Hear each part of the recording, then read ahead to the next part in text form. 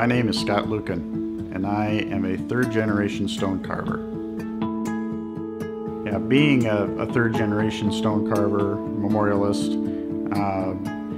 is really an awesome thing. There aren't very many industries around that boast the kind of connection to past generations that monument manufacturers do. I think it's a really cool thing that I have tools that belong to my grandfather, and to be able to take those tools and still be able to use them. That's really cool. Memorials are starting to become more and more individualized and unique. So when people go to visit their loved one that had passed away, they can see their memorial and see the different details that pertain to who that person was, or maybe what that person did in their lifetime.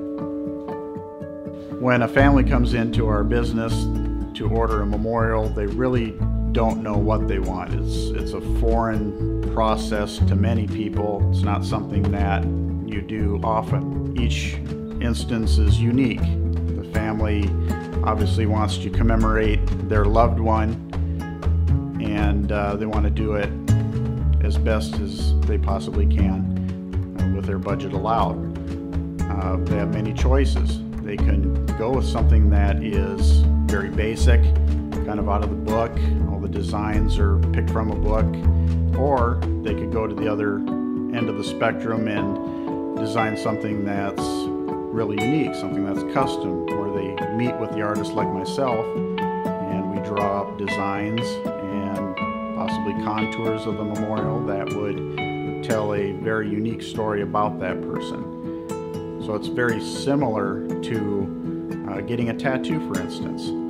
A person would run into the same kind of a thing. If they want to go and get a tattoo, they could easily pick right from the posters and the books that the tattoo artist has, or in many cases, because they want something unique, they will work with that artist and have something customly drawn up that would be a one of a kind.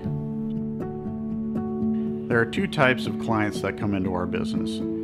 There's an at-need, which is a person has died in the family and they want to order a monument.